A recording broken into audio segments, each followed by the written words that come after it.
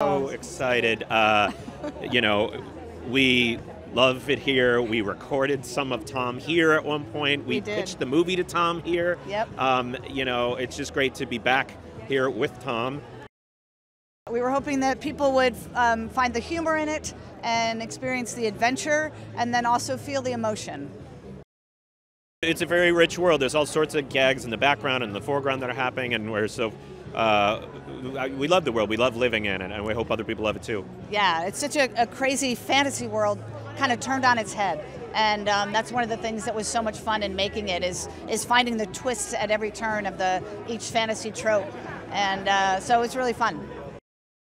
I'm going to be in a plane flying from Madrid to Detroit so that I can show the movie to my family at a charity screening that is my mom's charity, and I'm so excited about. That's amazing. What I am going to do on Leap Day this year is I am also going to be traveling back to the U.S. To get ready to open the movie in the U.S. So I'm excited about that.